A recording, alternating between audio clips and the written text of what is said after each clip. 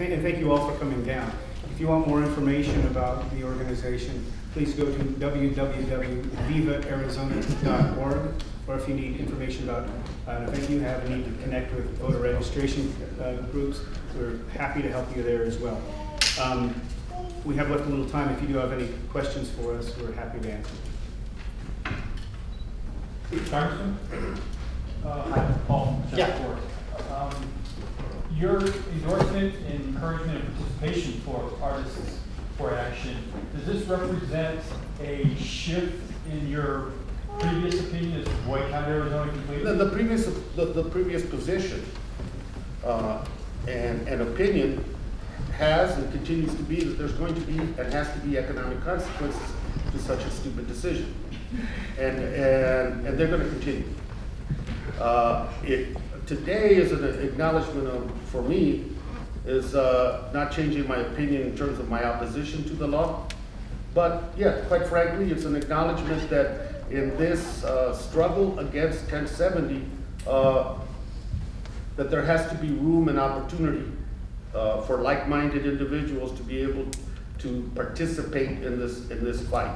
And I wouldn't call it a retreat as much as I would call it an acknowledgement of reality. We have a good group of people that are on our side in terms of opposition, and we need to provide them the space and the venue and the support to be able to do their job. Is this a definition of what you described earlier as a selective boycott? Targeted. Targeted boycott? Yeah, targeted. What the first, and we had nothing to do with that. The first convention that canceled in Arizona, 15,000 people, canceled the day that the law was signed, was Dr. Martin Luther King's fraternity. And they immediately said, we're moving.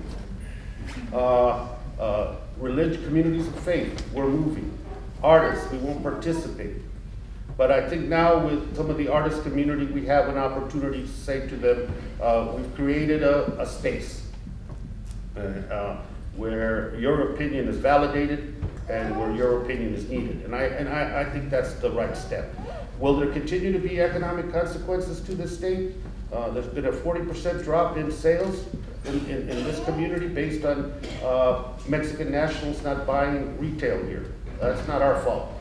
That's the fault of somebody signing a law. And I find it very ironic that we are put in a position of being defensive when we shouldn't be.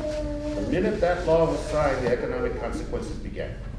And what we're trying to do here is to motivate in a different direction so that this law gets undone and that the vibrant arts community isn't the first one to suffer as a consequence of a stupid law.